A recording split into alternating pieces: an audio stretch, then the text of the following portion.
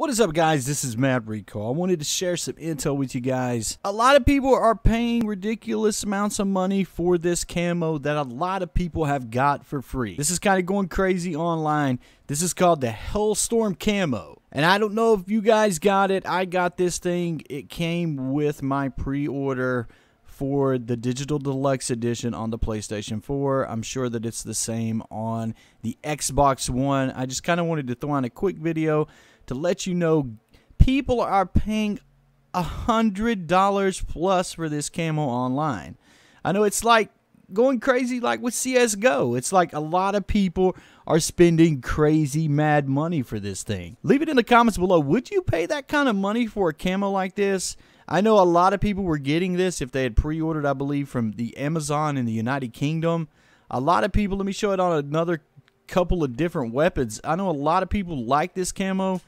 I like the camo myself, but, you know, like I said, is it worth $100? I mean, I think it's pretty sick. It looks really good. But as far as YouTube, unless you got expendable money and you just really don't give a fuck, you know, I don't know. I just can't justify spending that kind of cash. I just can't. It's fucking ridiculous. I do like the camo. I mean, it looks really sweet on almost every weapon I have put this thing on. I have used it a couple of times, and I mean, it's really nice looking. It looks good in your hand. It kind of gets you distracted because it's kind of red, orange. I mean, you can see the color detail, guys. I don't know. Leave it in the comments below. Would you pay that kind of money for a camo like that?